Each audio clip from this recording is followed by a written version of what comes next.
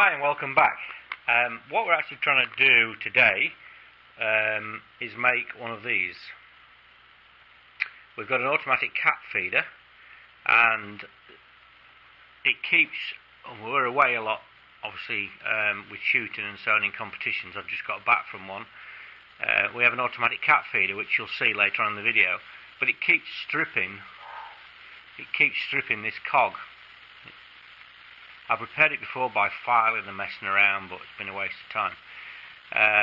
So what I've decided to do is make another one out of brass. Now, as you can see, this is it's been pressed, made as one unit.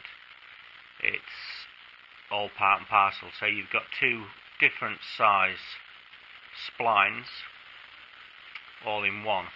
So what I'm going to venture to do is make this one, then this one, and then press them together. So we've worked out from measurements that the smallest one is 28 teeth, so or splines, plus 2. This is all from the machinery handbook. So there's plenty of interesting stuff in there. There's hundreds of pages on making gears, and that's what that is. It's a gear. There's absolutely loads of stuff, and there's some great videos. Tubal Cain does a good video on producing gears. There's lots of really good videos, and there's one really good one. If I can find a link to it, I'll put it in the headings somewhere.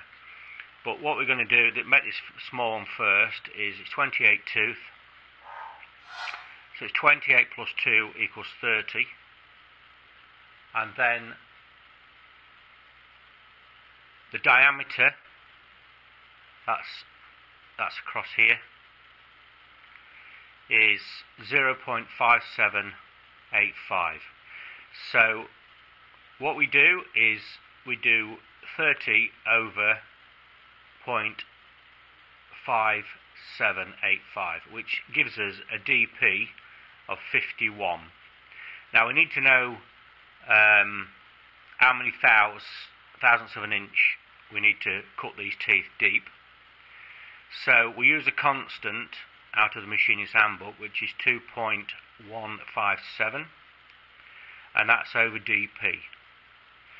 So it's 2.157 divided by 51, which the DP is diametrical pitch, by the way, and that gives us a tooth depth of 42 thou. And the other tooth, it's exactly the same, but it's 24. So this is 24 teeth. They're a lot larger, as you can see. And it's 24 plus 2 is 26 over the diameter, which is an inch, which is 26 diametrical pitch. And these are 20 degrees, by the way, teeth, not 14.5. Most things now are 20 degrees because they're actually quieter, they tell me. That's why they've gone on to 20 degrees.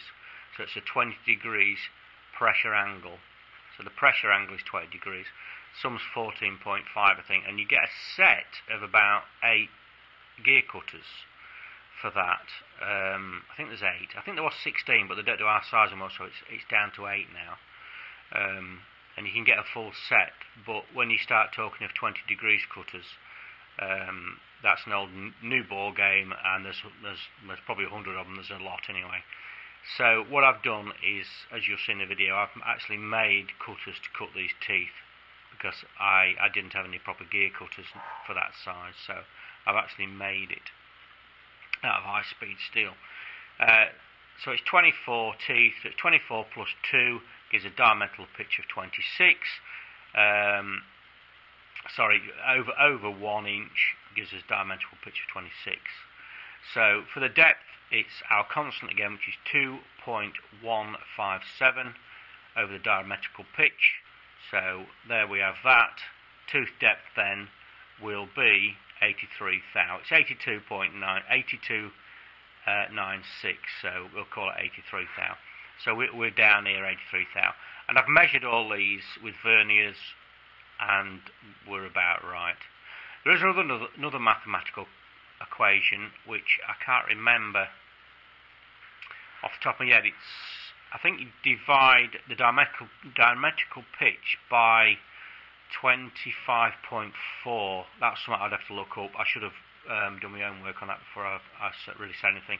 But I'm sure it's 25.4, and that's another way of doing it. But I'm not sure if what we divide it by. I can't remember. It's a while since I've cut gears, so, and I haven't done a lot of it in the past. But Machinery's Handbook is definitely the way to go. Anyway, what we'll do, we'll get on with the video and we'll start cutting these, and then you'll see the cat feeder working at the end of it. Okay?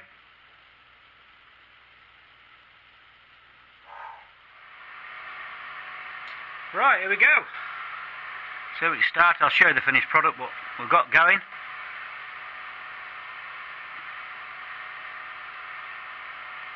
One full turn and 9. And I'll show you this little bit in a minute.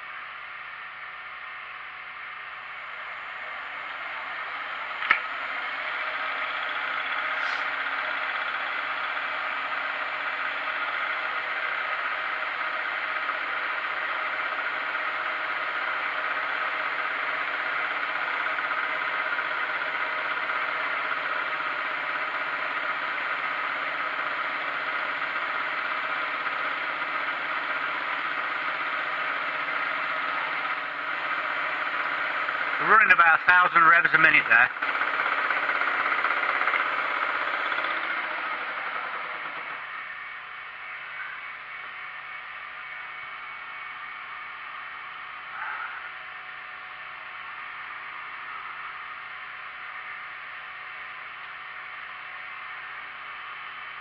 Sweet.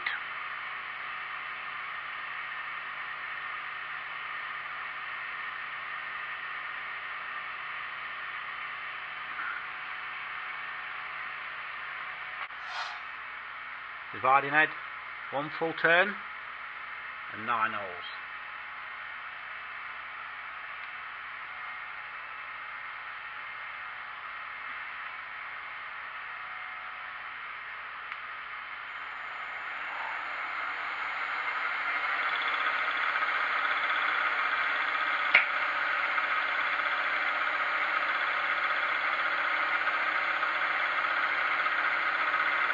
It could go a lot faster than this, not the speed, but the travel of the bed, but of the table. But there's no need. There's a very, very small amount of vibration. And one thing you do want to be aware of, if you're using fly cutters and things like this, any cloths or rags and things like that, just don't get them anywhere near it. Because if they grab it, they'll have to take your arm in as well. So do be aware of fly cutters and this type of cutter. They are stuck out.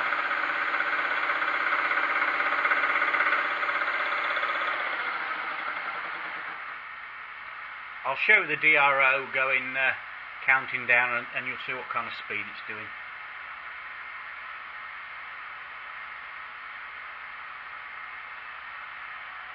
Alright, again, this is the indicator.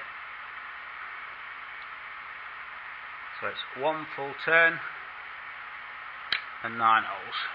And you move in. Oh shit! That shouldn't have done that. It's moved. I'll have to tighten it up again. It isn't the best of things, that. I'll mark it and tighten it up.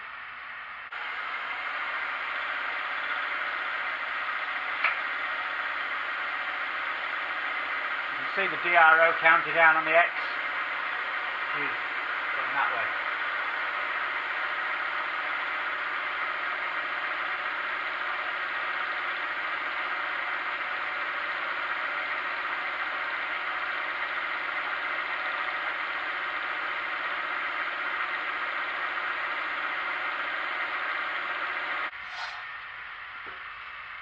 Look, Alan Pearce gave me. You should check Alan Pearce's channel out, by the way. Alan Pearce in Lincolnshire. Sweet. And a nice little box too. I was over at his house the other day and he's got quite a few of them. So he gave me one. Beautiful. I shall treasure it. Thank you, Alan.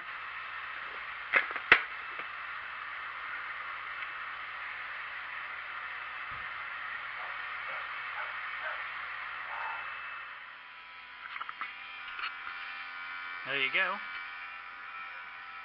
There's another cog. I shall press onto that. There's another cog I'll press onto this. The same as this one.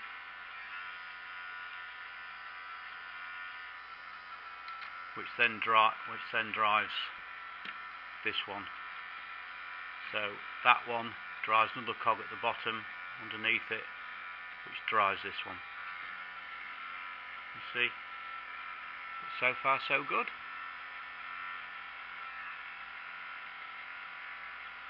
Right, all I've got to do now is make one of those.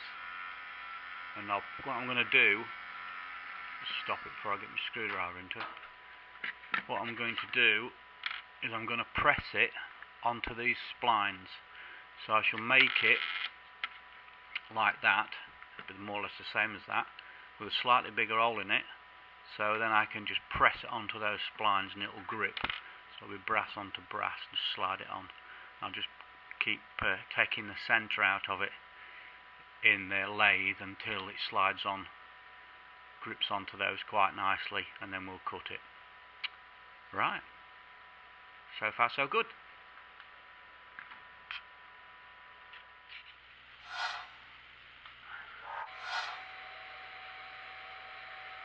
Right, now we're into round 2. We've got the small cog made, the inside. Now we're just making the outside one, and this is what this one's looking like. You've got probably a better view than me. So that's what we're trying to form there. I've made a forming tool. I've made it to suit that as it's cutting around. So I've tried to replicate each spline in a tool, and that's basically what we're doing.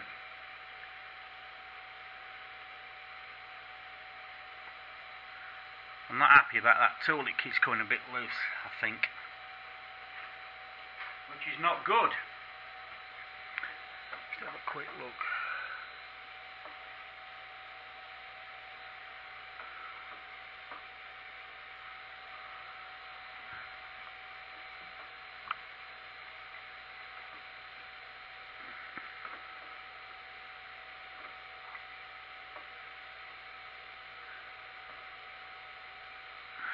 I have to keep my eye on that. I think it's slightly moved. Right.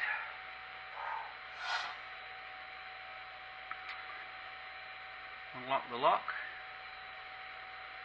1 full turn and 14 holes. Lock it back up.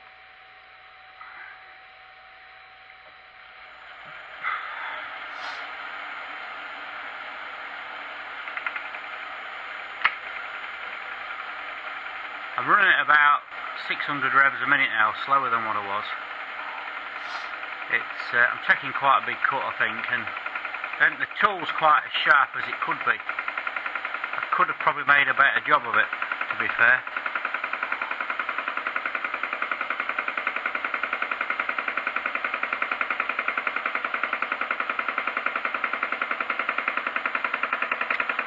Tired eyes at night, I suppose.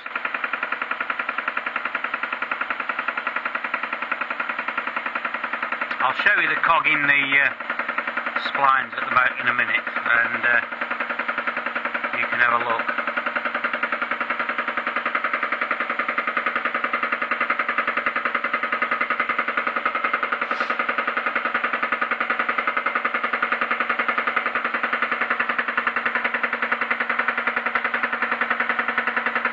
I'm watching the DRO, so I'm going through a set amount.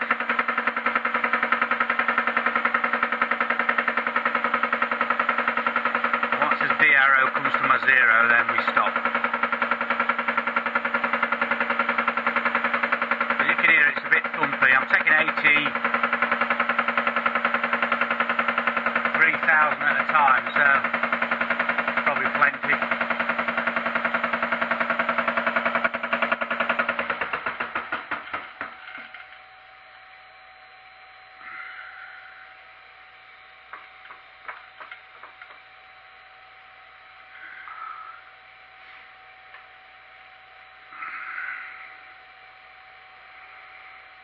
And there we have it.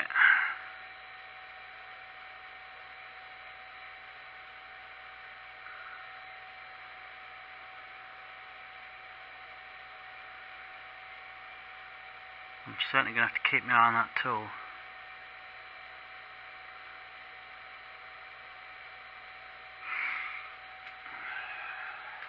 Not rocket science.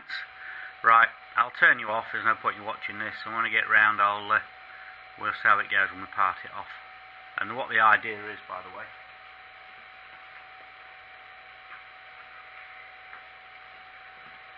This is what it's sitting on, as you can see, that one's finished. Sitting on that, and it dries from the back. And then what I'm going to do, because I've made that a lot bigger, is I'm going to just press that inside there. So this outer cog will be part of that. A little bit of glue around there, or Loctite, again, should be okay. So it's just going to be an irritated fit in there, and with it being splined, it grips quite well. So that's the plan. And the big sprocket goes on the bottom, and then that will go on the top, and then the big sprocket dries another one here, which dries another one here. There's about 10 in it, it's ridiculous. But anyway, if we can get it going, we get it going. If not, had a bit of fun.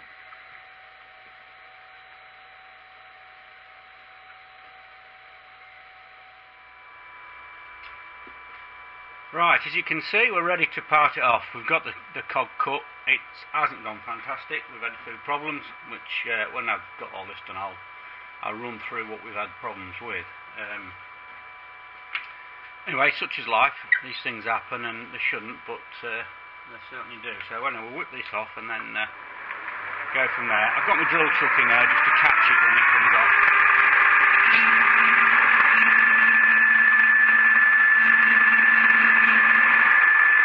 Making it a little bit bigger than what it wants to be, but I can always just rub it down on some paper and make it sort of narrower. It's a little bit too wide, I think, but we need to flat it off anyway, so.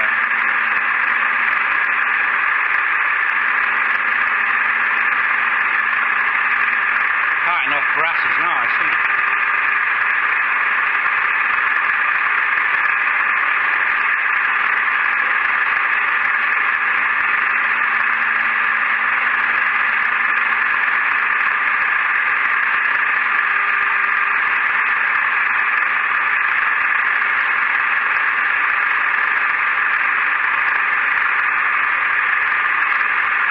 Running about 540.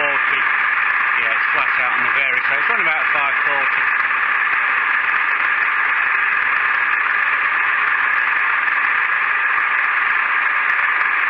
We're just now going through. There we go.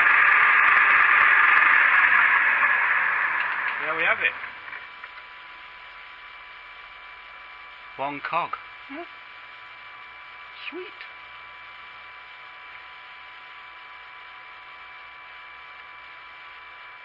Sweet. Bit of tying up, a bit of filing, and see if it works, yeah?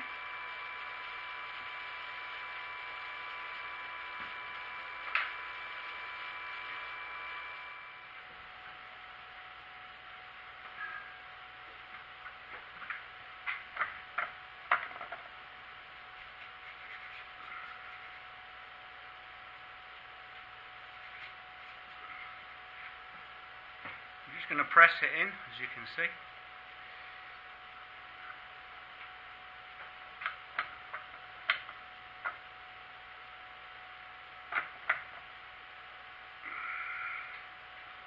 And that should grip forever and a day, I think.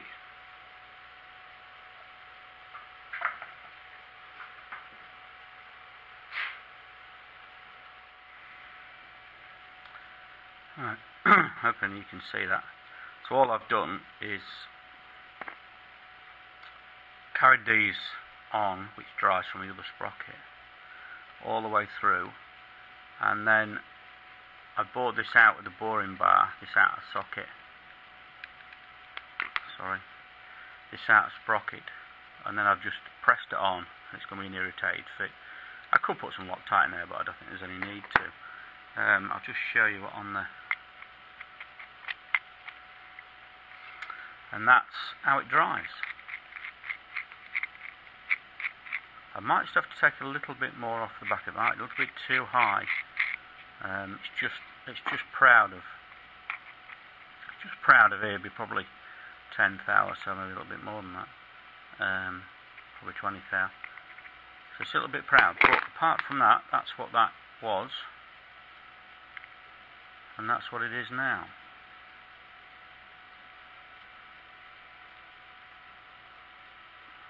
So hopefully, it's. I've just been through some of the gears with these files. I got them from RDC actually. Little diamond files. There's all sorts of different ones. Let me just get the camera a bit further away.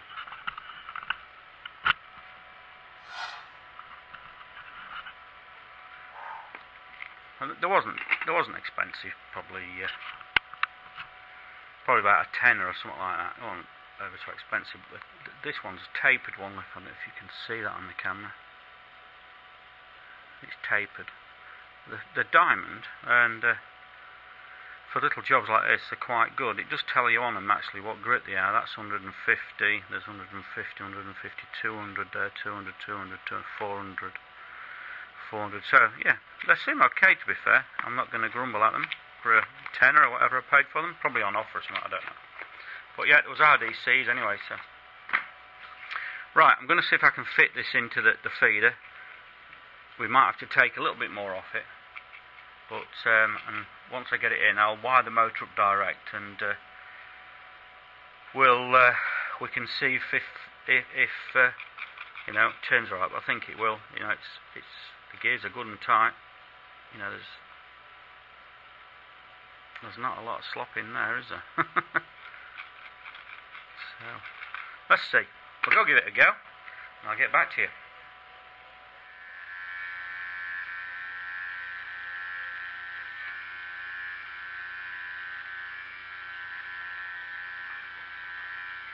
Well, there you go. You can put some resistance on it as well if you want. It's got to lift these flaps up in the cat feeder. How much resistance are on there? It's not a lot of them. Got to turn these cups. I'm going to take a lot of turn. What tends to happen is what's been happening is something gets stuck in the feeder, probably a pellet, and it just strips this cog completely. It doesn't bother these, but it just strips this, and the one inside is a little bit damaged. So what I did, I made this centre one very, very, very slightly larger, only 2 thou, then so it's got a lot of pressure on the plastic cog, or a little bit more pressure, probably 5 or 6 thou more pressure on the plastic cog. And the inner in here, there is a little bit of slop in it. It's 10 mil, and I reamed it so it is round. There is a little bit of slop. Nothing getting warm.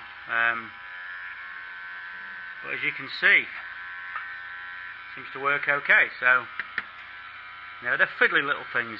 Cutting cogs out small it is really fiddly. Better to do something big.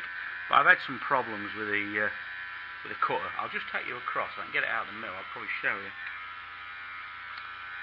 There you go. She works anyway. You've seen it go around for a lap, I'm sure.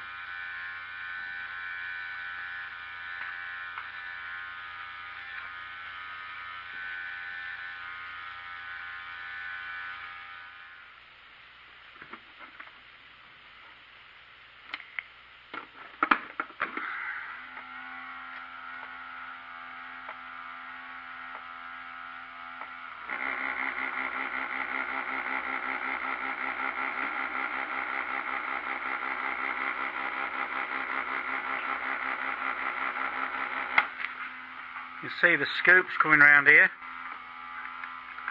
The food, there's a big hopper fits on the top. Big hopper fits on the top here, and that's it. Scoops it up inside there. There's 2 of them.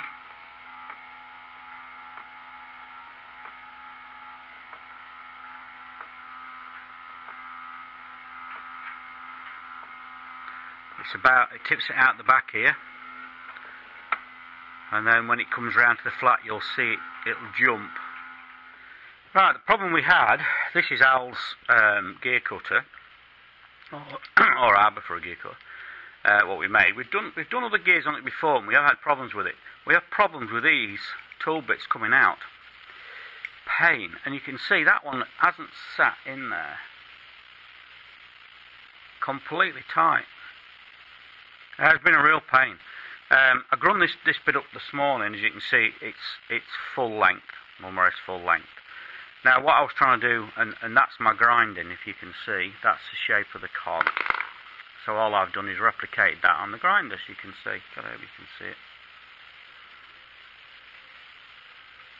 I've just replicated that. And I did do it with this one as well. This is what a bit of tool steel that Al gave me, and I don't know. I've got it a bit wonky, that one though. I didn't get that one quite right. Anyway, that was the other side. That's the one that cut the small cog there. If we call them cogs, I'll call them cogs. So that's 20 degrees, and that just went in like that and cut it like so. I did that on the surface grinder. Al lends me everything, doesn't he? Do go check his channel out there, because he does do some good stuff. He lent me his angle plate. I do have one of my own, but not as good as Al's. Al's is a really nice one. So yeah, this is all borrowed stuff of Al's. But, yeah, that was just too small. And I think what happened was, let me whip this out. It wasn't gripping, but when Al's made this, I think he could have probably made it a little bit bigger. It's just a thought. If you're ever making one, just take it in consideration. I think these studs are far too small, to be fair. I think you'd be better to go a gear up with them. You probably could make it slightly wider and put a bit of brass in here as well. That might grip it. I'm not sure. But you can see that, and look, it hasn't sat completely down. I've had a file in there this morning and just filed it out a little bit, but it doesn't. The fit's just a little bit too mean. That's the tool steel, wasn't it? It's slightly smaller than mine, I think. But I had that stuck out very, very shallowly, which will be like that. Like that. And was only gripping on these two buttons here. And what was happening was, this was creeping down. It was all the time trying to creep down. It didn't particularly want to go in, but it crept down. And when we've used this for gear cutting before, which was with this tool in it, we did a spline. We had the same problem, and and that fits in reasonably good, that one. We had the same problem with them working down. And I'm not 100% sure if this couldn't do, probably with the corners tightened up a little bit. Anybody got any suggestions, say so. If it could be be a bit wider or something, but it's a good heavy bit of kit. It's just that we do have this problem with it. But I'm not 100% sure if these studs are big enough. I think probably hindsight they could have done to go a little bit bigger. And stuck out. It doesn't matter if they were stuck out here, it wouldn't matter anyway. If it was longer and stuck out more or bigger head on them, it wouldn't matter. You're not going to catch your work. I did see Tubal Cain had one. His was stuck out a lot more. But yeah, any thoughts on it? Let us know. But yeah, I've had a few problems trying to pick up a thread or a cog is not the easiest things to do, but anyway, I managed it, and as you can see, it does work alright. It's not exactly a precision instrument, is it? But I've got it pretty good, so I'm happy with it. So anyway, that's Al's tool. Thanks very much for lending us, Al. There's his bits, that's mine, and we just made one of those. Thanks for watching, and I'm sure the cat will be very happy it's got its feeder back. Just go show you can do it with a few home tools, milling machine. It's just all good fun, isn't it? Alright, thanks for watching. Bye bye.